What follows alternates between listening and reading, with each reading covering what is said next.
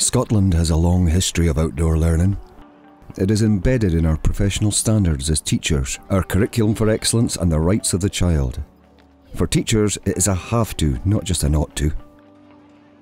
In teaching outside our classroom walls, we can raise attainment through increased engagement and motivation, through the fact that moderate movement boosts cognitive processes, and that outdoor learning often includes genuine failure and consequence, leading to the need for a growth mindset in learners and teachers.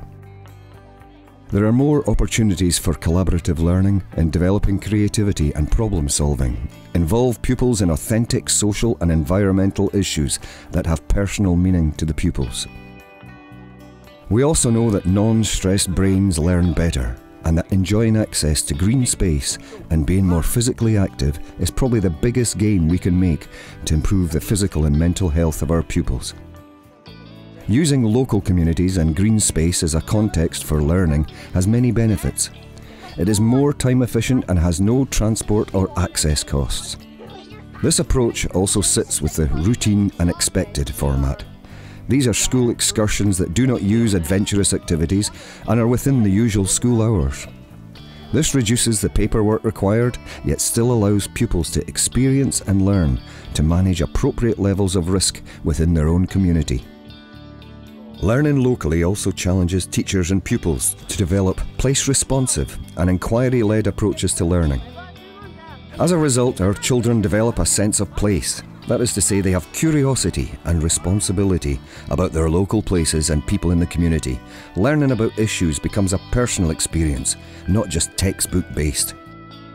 Pupils are able to influence their own learning, community and environment.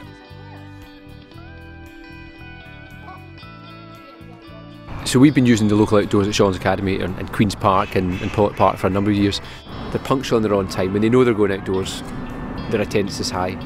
They're having fun, they're active, and quite often they're actually engaged in lessons, learning all these lessons without realising that they're learning. So the John Muir Award is a programme that we run once a year. It involves all first years. It's a mandatory part of the curriculum, so all students take part in it. So we're learning how to find the age of a tree. So there's doing like circumference, radius. We're measuring the pH of the ground. We've been learning about like photosynthesis and all that. You don't sit down the whole time, it's quite active and it's pretty fun.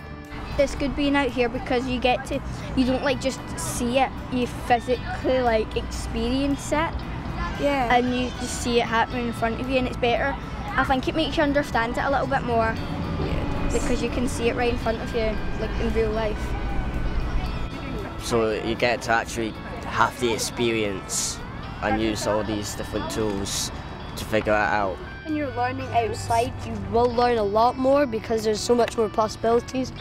For some of these pupils, their time outdoors is a highlight of school, a reflection of getting it right for every child perhaps. This more meaningful learning experience, in turn, raises attainment. Pupils feel more confident, have built a wider view of themselves and the world around them, and have a deeper understanding and memory of the learning they undertook. Learning in local green space can deliver stronger communities and future generations who are more resilient, who better understand themselves and their impact on the world around them. In doing so, we can prepare them for unseen challenges and new jobs in this changing world. In Scotland, we are challenging the assumption that learning takes place inside four walls, sat at a desk. Good teaching involves a variety of approaches and activities, as well as a variety of locations, from indoors to school grounds, local spaces and wild and adventurous places. Grounds for Learning is a key partner of Scottish Natural Heritage in delivering this Learning in Local Green Space project. We have been supporting teachers across Scotland through our long-term Teaching in Nature and Lead Teacher in Outdoor Learning courses for over a decade. Please come and see the resources and support we can offer to get you and your learners learning in local green space.